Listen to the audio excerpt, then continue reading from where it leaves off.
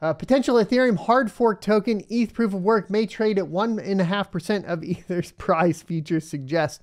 So you guys remember this, right? The Polyonex and Justin Sun and Guo and all these guys trying to push basically a hard fork of Ethereum that would remain proof of work. I've pretty much been against this idea since the get-go.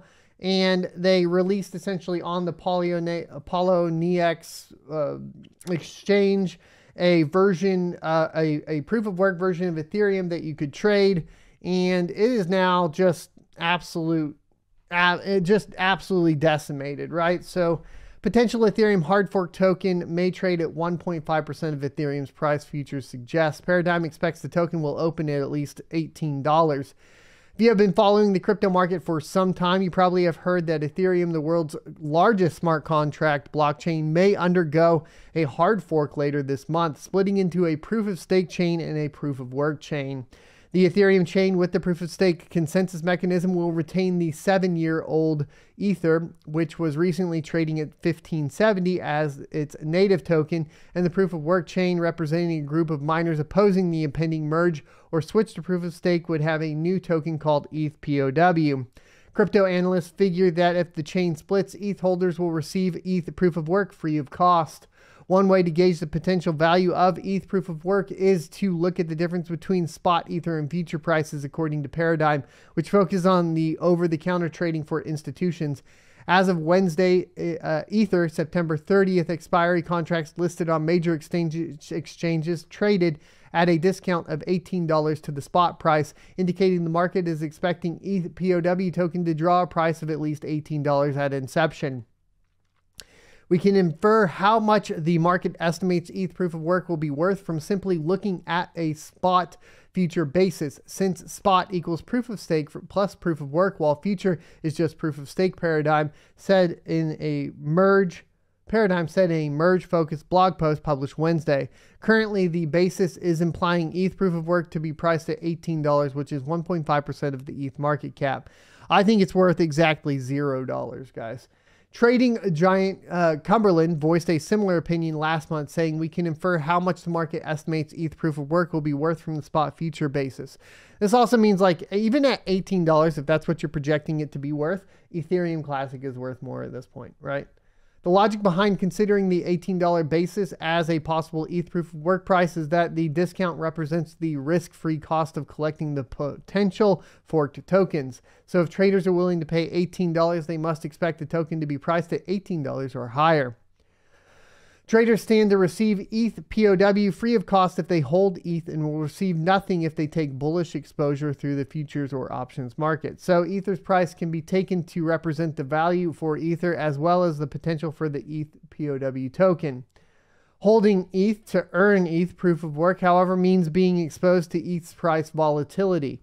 A decline in ETH's price would eat into money made from receiving ETHPOW for free and liquidating into the spot market.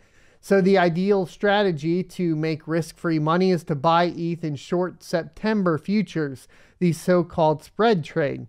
That way, ETH holders can pocket ETHPOW without any directional risk.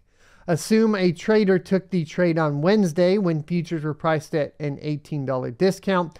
The discount is essentially the cost of collecting ETHPOW tokens risk-free, because futures sold at a discount of $18 would eventually converge with the spot price. The futures premium discount narrows as expiry nears and eventually converges on the spot price on the day of settlement. The hedged long spot trade aimed at collecting ETH proof of work without directional risk is one of the most popular ways of trading the impending merge. With our newest integration with FTX, the spot 30 September future spread price of around $18 can be seen as a derivative market on how much traders are willing to pay to be long spot short futures to receive ETH proof of work tokens. Patrick Shu, head of institutional coverage for the Asian Pacific region at Paradigm, told CoinDesk. We have seen a large uptick in clients since the start of the partnership. Last month, Paradigm, in partnership with crypto exchange FTX, launched single-click execution of the spread trades.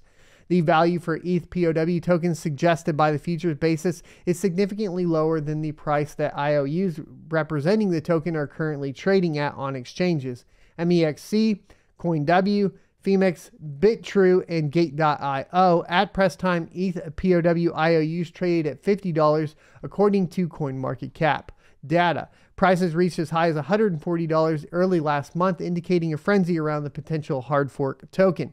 So at the end of the day, not financial advice, but you probably wouldn't want to go into spot purchasing ETH proof of POW, proof of work IOUs, unless they were under $18. That's how I'm reading it. So let me know what you guys think. I still think it's worth $0 at the end of the day, and I wouldn't touch it with a 10-foot pole, but you know, not financial advice, and that's just me. It sounds like you definitely don't want to touch it unless it's at least under $18. Digital Dollar Project plans to explore CBDC technical solutions with new Sandbox. Look, guys, I'm pro crypto. I'm anti CBDC. A lot of this stuff is getting really interesting. It's starting to drag in the digital assets and Ripple stuff. It's really interesting. You know, it's interesting and scary at the same time. It's also inevitable to a certain extent. So I guess we just prepare for the future. But Digital Dollar Project plans to explore CBDC technical solutions with the new Sandbox. The nonprofit organization advocating for U.S. central bank digital currency plans to work with crypto platforms like Digital Asset and Ripple to explore technical and policy aspects of a digital dollar.